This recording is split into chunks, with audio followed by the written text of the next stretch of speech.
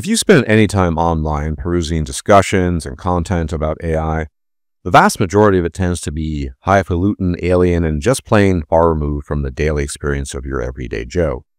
Most of the time, it features wealthy people of some intellectual prowess who simply enjoy the endless speculation and tantalizing possibilities of AI doomerism, painting varieties of apocalyptic scenarios leading to the termination of humanity once and for all.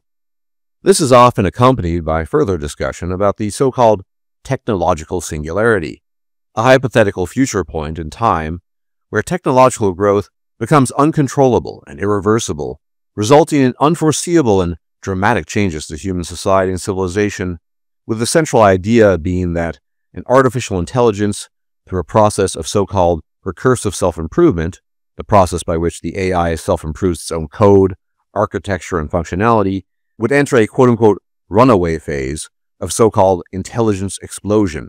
It would become super intelligent, far surpassing any and all human intelligence combined.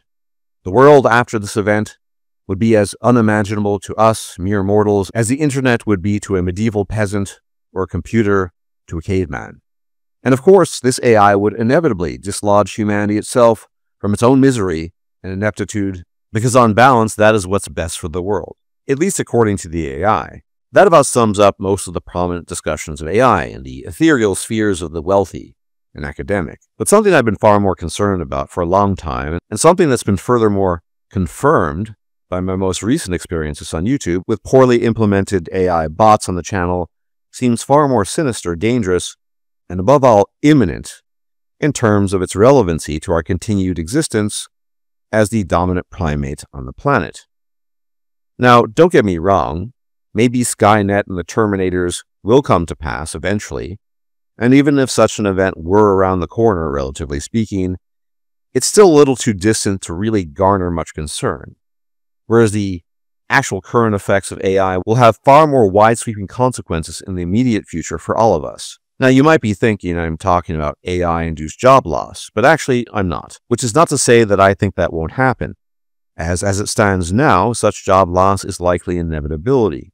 However, even granting that, I think we face a far worse and clear and imminent danger than that. Now, I'm sure most of you are familiar with various online shops and services and places you can order items from, and oftentimes, when you run into problems, you have to make some phone calls and contact customer support. So far, so good, right? But you're probably also familiar with the scenario of getting endless strings of automated voices telling you to push 1 or 2 or 3 or 4, which then subsequently only lead you to more automated voices that are meant to help you with your particular query. And yet so often it happens to be the case that the particulars of your matter require the finesse and precision of a human mind, which is simply absent. And you just end up asking yourself, where is the bloody human being? Now, this type of automation goes back a fair while as far as I can tell, and you could even encounter it some 10 or 15 years ago. And it was, to say the least, as it is still now, annoying as fuck. And at the end of the day, neither you nor your query are helped by this. But if so many people of all ages express frustration and discomfort at such a thing, why have they not only continued to be employed, but have multiplied, manifold? Well, it's simple. It's cost efficient, or so they say. And so begins the story of the same principle, but now applied with mass algorithms guided by purportedly ever-wise AI. They're not there to help you or me. They're there because they don't need to be paid. And on the face of it, they're a great boon to such companies, as they're technically more efficient, if only considering matters of speed and processing power. And therein lies the rub. Faceless, lacking human discernment, emotion, or really anything we could call awareness or consciousness. When things go wrong with the almighty AI, as they have done and invariably will do, the powers that be will simply tell you that when making an omelet, you have to break a few eggs, though perhaps with different words. Something that some political ideologues enjoyed saying in the early part of the 20th century. We all know how that went, given the death toll. Obviously, in light of recent events on my channel, this can be devastating enough for people who operate on YouTube, at least to some degree. But you only need to take it a step further and imagine the applications of such a quote-unquote creature to wider society. And it's not a question of if, but when, and a rather soonish when at that. You need only imagine important medical services, for example, implementing such cost-efficient algorithms at scale and with the same thought process involved, namely, you need to break a few eggs to make an omelet. Individual circumstances are ignored, and the particulars of cases are overlooked in favor of universal oversight. And sure, sometimes, maybe even most of the time, the AI bot gets your diagnosis right, especially if it's something commonplace and frequently encountered. And you even get your prescription, the one you need. But as with all things in life, health and medicine are messy. And what happens if the algorithm messes up? In my case, sure, I have likely permanently lost a bunch of money due to the demonetization, which truly does suck. But in the case of your health and potential fuck-ups there, the situation begins to look very different and far more grim. It's dire. The real problem here is the same as it is with YouTube, functionally speaking. AI bots cannot be held accountable. And you also have no possibility of appealing to an AI bot, which is bad enough online in this context. But just imagine how much worse it will be when it comes to a life or death situation involving a medical issue. There's no human being to turn to who can respond to you, as potentially your life slowly ebbs away before your eyes. But hey, it happens, and you need to break a few eggs to make an omelet.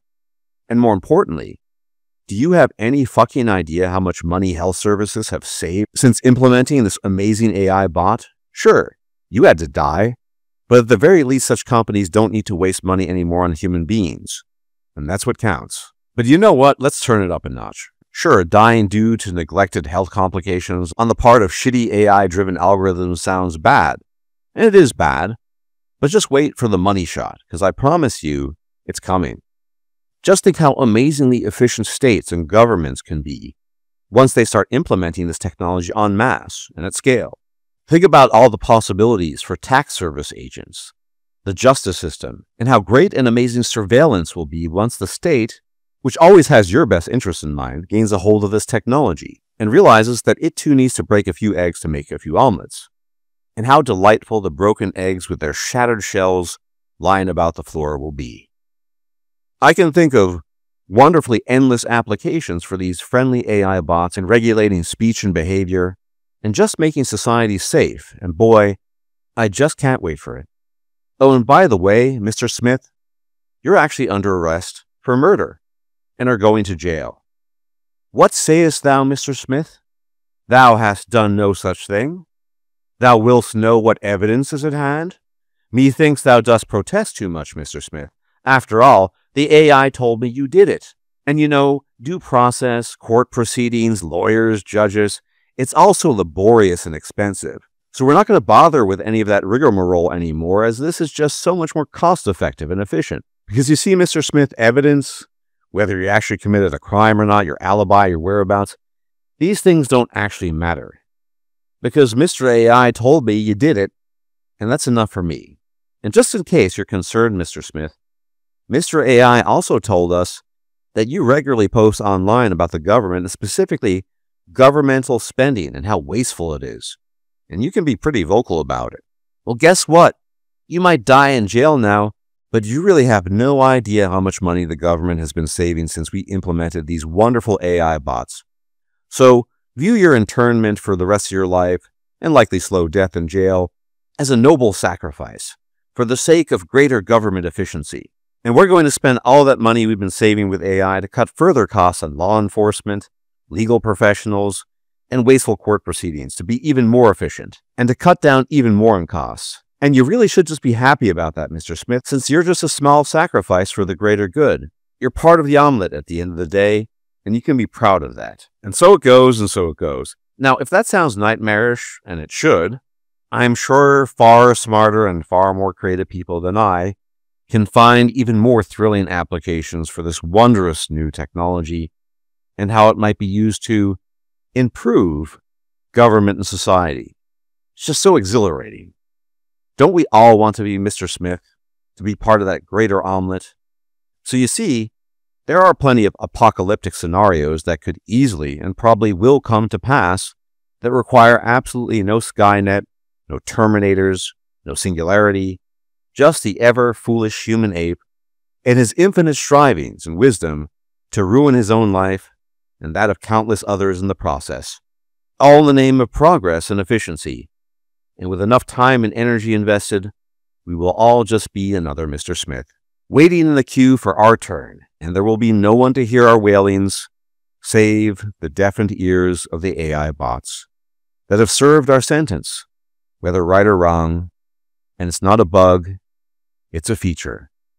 Because at the end of the day, you're just a part of the omelet. Well, there you go. My thoughts on the current state of affairs with AI, as it applies to me, you, and the rest of the world. Now, I want to say, before I go to the very last bit of my thanks and what have you, a major, major thanks in advance to all the people that pulled through and decided to voluntarily support the channel and its content. It's been incredibly humbling, and I really appreciate it. Some people have been really beyond generous with both their time and money, and I am ever grateful for that. And to the people who have joined Patreon and decided to donate to PayPal, like I said, my heartfelt thanks goes out to you. At this stage, this channel would not exist without your support. There's no AdSense. I guess we can all engage in the usual YouTube jazz of liking the video, sharing the video, commenting, subbing. I'm not sure how much that helps at this stage, but it probably helps at least to spread the message and my content in case people are interested in it. And it's much appreciated. And as always, if I'm still alive and hale, I will check you out later. Until then, may the gods truly watch over you. Take care for now. If you liked this video, please like, share, and subscribe. And if you enjoy my content, please consider making a donation or becoming a patron. Thanks for watching.